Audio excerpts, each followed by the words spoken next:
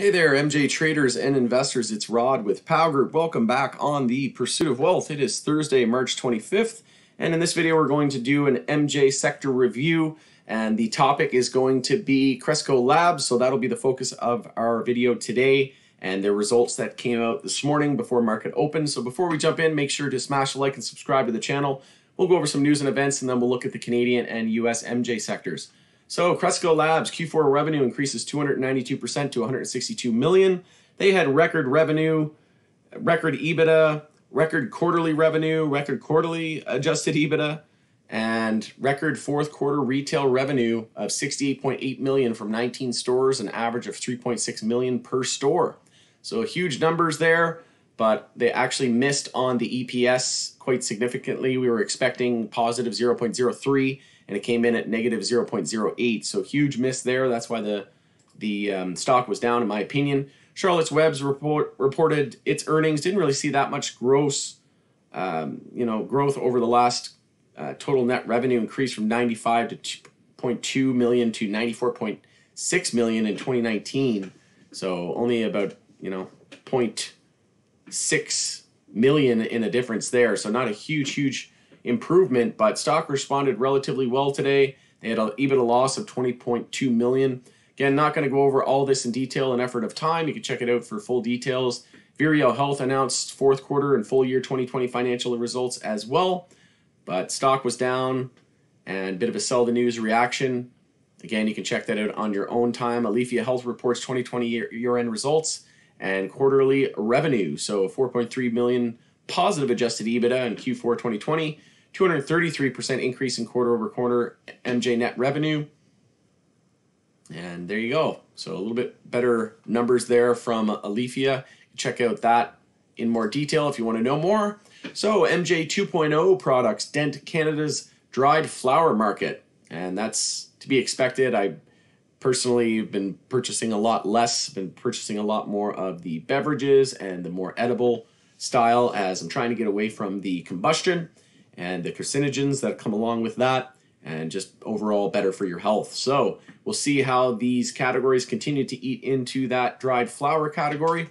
Taking a look at CL, so on the daily, we're just looking for a higher low compared to 1491, and we did hold that support today, and we have resistance up at 1780. So again, I think because of this EPS miss of about 289% surprise miss, that is what knocked the stock down today, and the market was weak as well to begin the day. So we saw some strength into the end of the day. You can check out my broader market video that I just posted for some analysis on the broader market.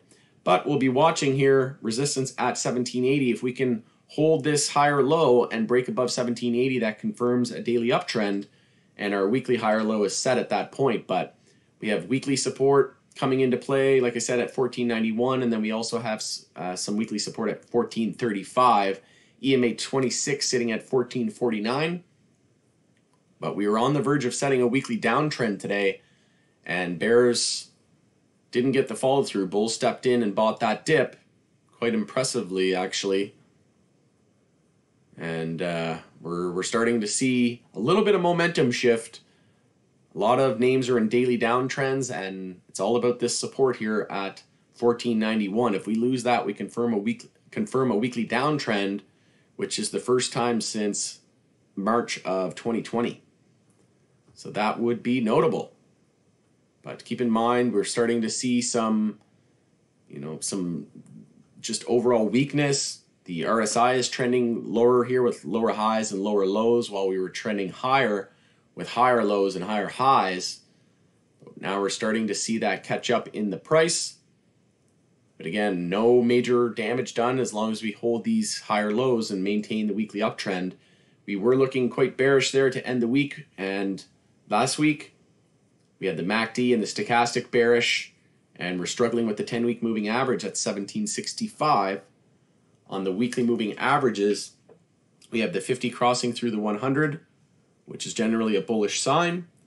And on the daily time frame, we're getting resistance at the 50-day moving average. So 1773, that $17 area, is very tough resistance at the moment. We bounced off the 100 moving average today on the daily.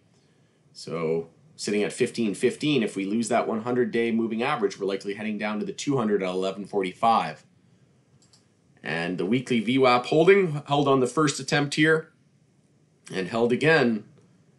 And like I said, bulls fought off a weekly downtrend, and we need to see a bounce into the end of the week here. If burden of proof right now is on the bulls, and we need to see them step in, as bears are in short-term control, and we also need to see bears follow through with a weekly downtrend, and the overall broader market is going to have an impact on that as well. So KBEV, VREO, and CXXI led the decline today. So Vireo selling off after its earnings reaction. CWeb up 6.5%. So investors and analysts seem to have liked the results there, and up over 6% NBEV, MJNA. But just taking a look at some of the big US MSOs, Curaleaf seeing weekly consolidation. It's got key support here at 1704, sorry. And then we also have a support level at 1707 and EMA 26 at 1676. So need to hold these higher lows, but the most important is going to be 1662. If we lose 1662, we lose the weekly uptrend. Taking a look at GTII, so GTII also on the verge of a weekly downtrend, so its support that needs to hold is 35.32. MSOS, key support it needs to hold is 40.80, so also a potential weekly downtrend on watch. And TrueLeave, weekly consolidation, but it's holding on to EMA 12. Nice support here in a visual guide, and holding still in a weekly uptrend, holding these weekly higher lows. But again, we risk here of a potential, we had resistance at 67.45, we get as high as 66.90. So we risk a weekly downtrend here as well. So key support is going to be 51.90 on TrueLeave. BREO, like I said, down almost 5%, could be heading to EMA 26, which is down at 272. We did have a weekly support level here at 275 as well. And today we got as low as 281. So nice play off weekly support there with a stop below even EMA 26. But lots of weakness. And again, just RSIs, we're getting extreme. I mean, take a look at TrueLeave on the monthly chart.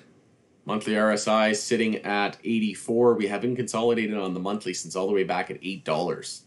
That is a long ways away. You're looking at about a 90%, between 85 and 90%. So what's it gonna look like when we start monthly consolidation and lose the weekly uptrend? We've got a monthly inside bar on watch, so we'll be watching that. But what happens if we lose the low of the previous month at 49.40? We could be heading down to the EMAs around 38 and 27. I wouldn't be surprised in the slightest if we ended up making our way back down to the 40 and the $30 area. But no major red flags at this point, and we know that we're not going to see significant consolidation and monthly consolidation unless we lose the weekly uptrend, both on TrueLeave and the overall broader market. If SPY loses its weekly uptrend, that's going to increase the odds that MJ sees its weekly consolidation. Doesn't mean that it has to, but the odds increase. So taking a look at the Canadian side, Fire, TGOD, and XLY leading the decline. We had SNDL, Huge, and OGI leading the bull list. I added to some SNDL today, some Hexo, added to quite a few names today actually, and posted in our group for private members. But in effort of time, just going to move on. So we'll take a look at the daily time frame. So daily consolidation underway on Aurora. We had support at 865. We got to 861. So we did lose that daily support. Aurora was standing out as definitely one of the weaker names. APHA still hasn't even tested its daily support. Still a long ways away. So that's a clear indication why APHA is clearly stronger. Still about 23% away from its support down at 1378. CGC closed at the high of the day. Daily consolidation, its support is sitting at 2804. Hexo, nice bounce there, closed at the high of the day. So Canadian MJ, notable strength into the end of the day. and we have support at 558. OGI has support at 238. And a mini level here, it looks like, at 281, but not much support there or a pivot point, so we'll run with 238. SNDL had support at 93. I filled on SNDL, I think, around 109 or 110 this morning, so added to that position. Tilray support coming into play potentially at 1823. VFF 1215 held as well. XLY support at 30 cents. But again, this is why we cautioned. We knew to be looking for daily consolidation, and SNDL is a perfect example. From 93 cents, we ran about 90%. And I said, watch out for 10, 20, 30% pullbacks, and here we are. We're down over 30%, almost 40%. So huge pullback, but after a huge move, even big pullback, but a bigger move and a bigger bounce. So again, this isn't something that you should be taken by, that should be surprising you. It should be, it should be expected. When we run 90% and we have no support, we should expect at least a 10%, between 5 and 10% of a pullback, upwards of even 50%, right? And then that's exactly what we got. I know a lot of people are wondering, if they should be selling. And again, we need to flip that psychology around. A lot of people were asking about, whether or not they should set stop losses. And I see a lot of people on YouTube in the comments as well who are just getting frustrated saying, the market was up, but we're still consolidating on MJ, and why we have great earnings. Why is MJ consolidating? Is because we ran too hard, too fast, and it was a sell the news type of scenario.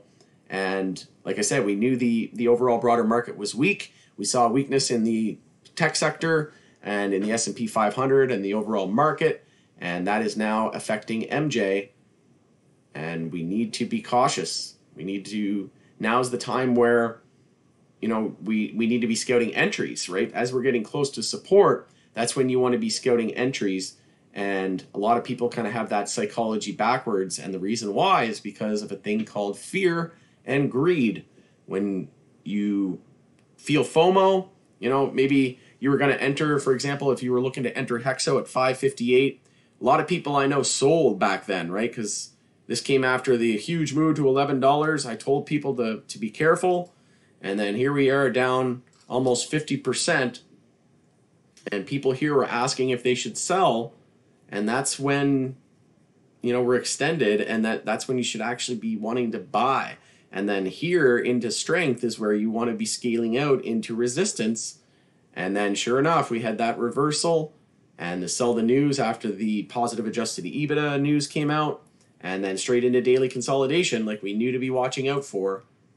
And again, here's where you wanted to be selling. If you were, if you're rattled by this pullback, that tells me one of two things. You either entered too early, or you entered too early with too much capital. So maybe you need to, fight FOMO. So maybe you're giving into FOMO. Maybe you need to scale in multiple orders, maybe in 3 different orders or 5 different orders. Whatever you got to do to limit that risk. But just going all in here is generally not a good idea, especially since we were expecting daily consolidation and market weakness. It was not a good recipe for success. So we're going to leave it there. Again, all these names need to change hourly trends, just like the S&P 500 did today. Taking a look at Hexo. Hexo had the low, high, higher, low, and trying to change its hourly trend. So a lot of names setting up with hourly trend changes. CGC changed its hourly trend. So the more names that confirm hourly trend changes, the more confident we are that the daily bottoms are set and temporary bottoms are in for now, and we can be looking up to recent resistances up around 36 on CGC as an example. So we're going to end it there. Thanks again for joining us on the Pursuit of Wealth for an MJ Sector review. Have yourself a fantastic night, and we'll talk to you tomorrow after market close. Take care, everyone.